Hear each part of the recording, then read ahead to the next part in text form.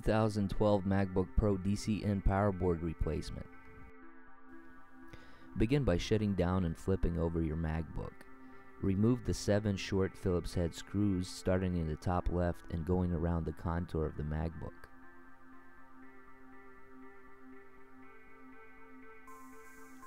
Now the 3 long Phillips head screws.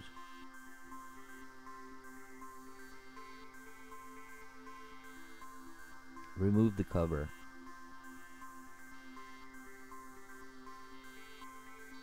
Disconnect the battery before you begin.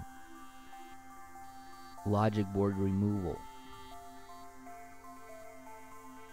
Unscrew the 3 T6 fan screws, but leave them in place. This will make it easy to track them when you're reassembling the unit. Disconnect and lift up the fan.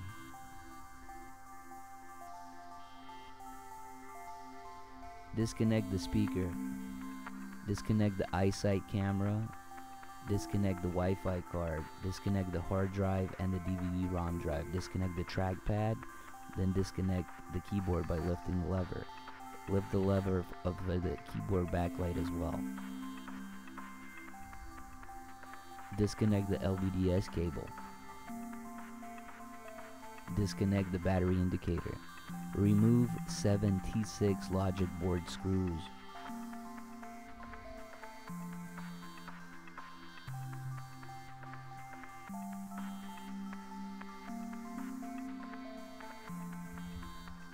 Disconnect the 2 Phillips head screws holding down the LVDS bracket, but leave them in place. Lift the bracket.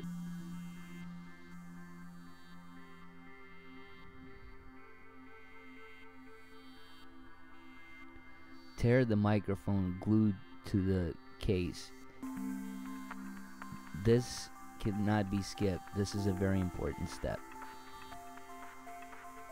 Lift the board up at an angle and flip it over. There's one more connection. Disconnect the DC-in power board. DC-in power board removal. The power board is attached with 2 T6 screws. Go ahead and remove those. Once removed, the power board is free to lift up. DC-in power board reinstallation. Place the power board into its socket. Secure it with the 2 T6 screws.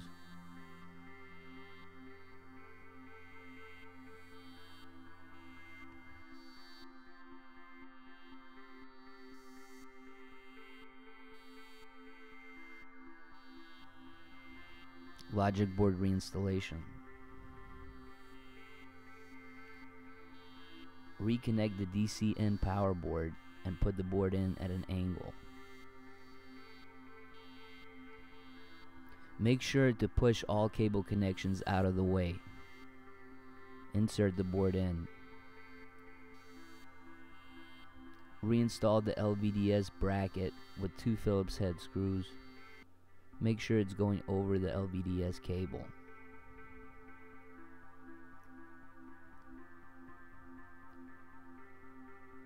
Reinstall the 7 T6 logic board screws.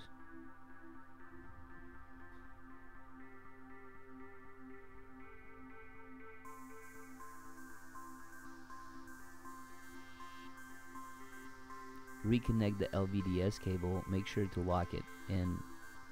Reconnect the battery light indicator.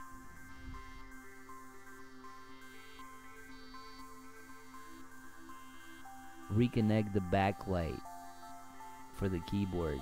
Make sure the eyelash is up. Put it in and put down the eyelash. Now reconnect the keyboard. Also make sure the eyelash is up.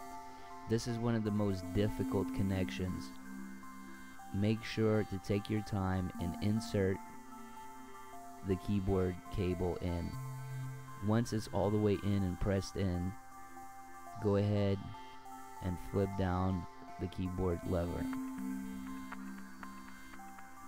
Reconnect the trackpad. Reconnect the hard drive and the DVD-ROM drive. Reconnect the Wi-Fi cable. Reconnect the speaker. Now you can reconnect the iSight camera cable. Reinstall the fan. Tighten the 3 T6 screws.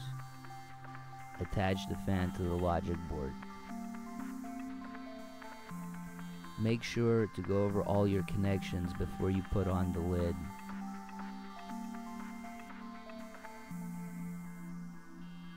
Reconnect the battery.